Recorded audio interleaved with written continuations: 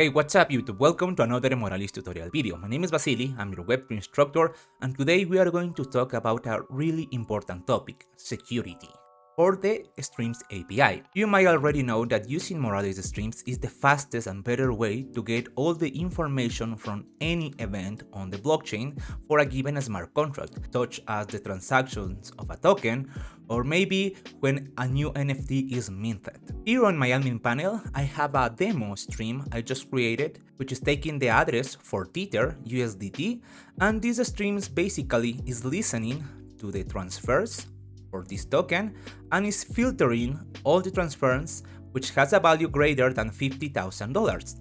This stream is going to send the information over to a webhook URL, which I just provided over here.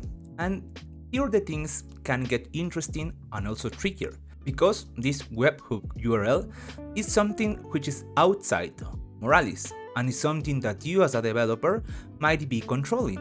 For me, this webhook URL I have here, I just created it using ngrok and is connected to a simple JavaScript parameter which is going to listen all the post requests we are going to send to that webhook URL. So using this domain ngrok provides us, we can just set up this on our Moralis admin panel. However, someone else might have this exact URL and can send you post requests which are not coming directly from Moralis. For example, here on my postman, I'm going to send to this URL a value, and I'm going to fake a transaction from this account to this account. So if I click on send, I got an actual 200 status. This means that everything went okay. If I go back to my terminal, I hear that the information appears here, the supposed value and the supposed wallet this transaction came from. Of course, this is just an example and I just sent over here 3 values, but a potential attacker will try to take this information and try to make it as similar as the Moralis response. That's why we need a secure way to ensure all the information we are getting on the webhook comes actually from Moralis. That's why on the documentation we have this webhook security, and of course you are going to find this link on the video description, don't forget to check it out. And here we have a simple function we can add to our code to verify a signature. When Moralis sends a post request to your webhook, on the headers we have this parameter called xsignature, and we generate that signature using your Web3 API key, so it's unique for each stream and each account. So let's copy this sample function and apply it into our code.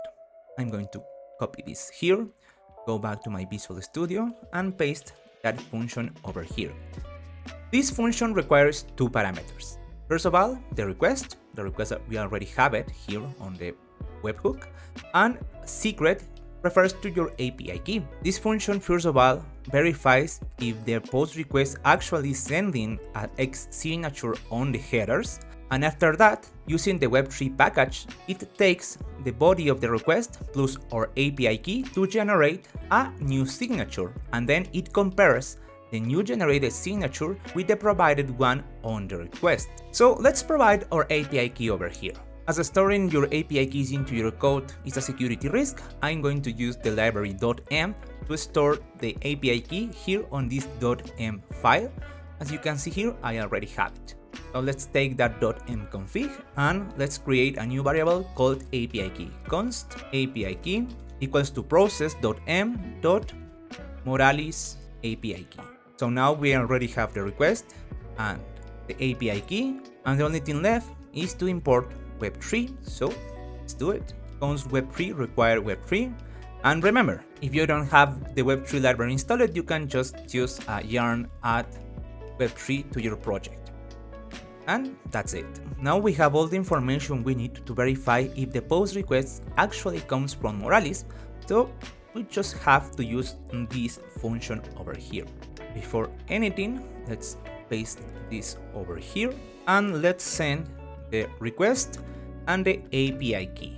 So now let's suppose we are again a potential attacker. I'm going to try to send over again this request. So let's click on send it, and I have a internal error message. So let's check the terminal and it seems, oh, signature is not provided. So me as a potential attacker will say, okay, I have to send that signature. So I'm going to go here to my postman. On the headers, I'm going to actually try to send that signature, X signature. And as I don't have access to the API key of the owner of this webhook, I'm just going to send a random generated string trying to guess that signature. So let's try to send again this fake information. Let's click again on send, and we got the same error, internal server error. Let's check the terminal. And we got the actual response we wanted, invalid signature. Because again, this signature over here depends 100% on your API key. And as you already know, you don't have to show it to anyone, and you must always keep your API key secret. And this is the way we ensure the information we are getting through this webhook actually comes from Moralis. So let's try it. Here on my streams, I have this stream which is paused. Let's just activate it. Now this stream is running, so we can return to our terminal.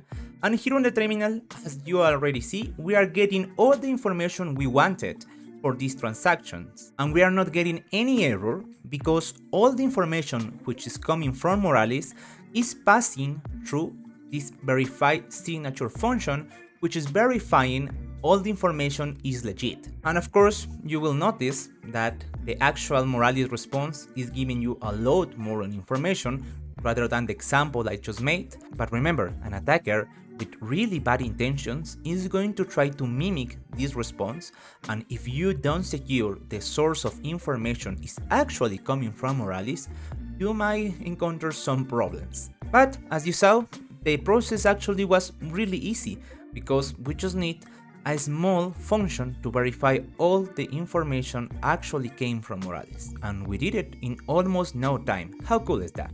Before finishing this video, you might notice that on the thumbnail we have the Python logo, because yes, we can adapt this function to any other programming language we have.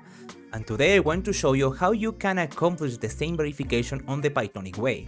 So here I just created a simple webhook using flags, which is also going to take that request, and here I importing a function called verify signature.